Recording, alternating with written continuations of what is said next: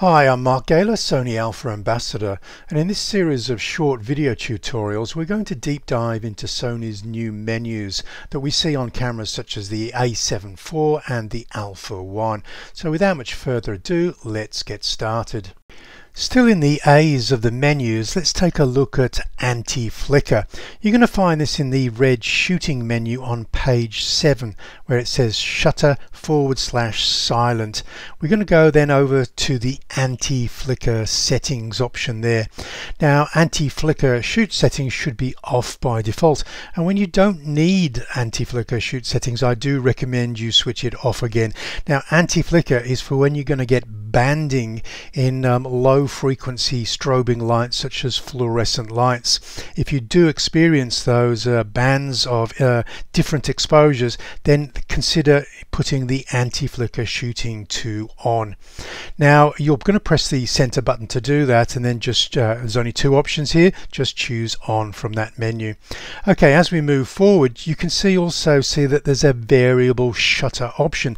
Now this may be grayed out when you scroll down to this, and one of the reasons it's grayed out is you're not in the shutter priority or manual shooting mode. So if you're wanting to use the variable shutter anti-flicker, you do need to switch to S or M on the shoot mode dial.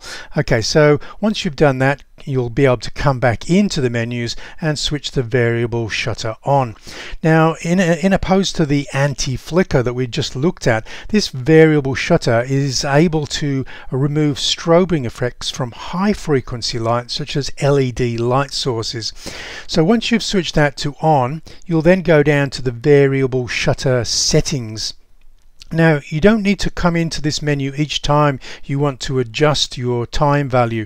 Basically you can do this using the front and rear dials, but it's worth just reminding yourself that when we're using the front dial, we are going to be able to move up in small incremental steps until we actually see the flickering on the monitor or inside the viewfinder disappear, and then a variable shutter has done its job.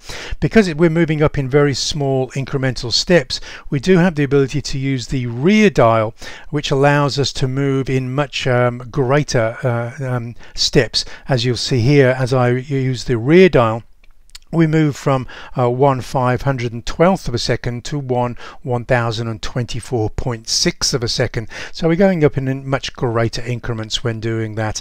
Okay, so just remember both of those front and rear dials doing different time value increments.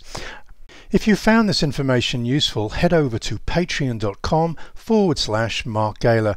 I'm offering an Alpha Creative Skills support channel where you can download a 500-page camera-specific ebook, and I've covered most of the late model Alpha cameras. You'll also be able to download a camset file if you own one of the later model Alphas. You'll be able to set up your entire camera with just a single file copied to a memory card.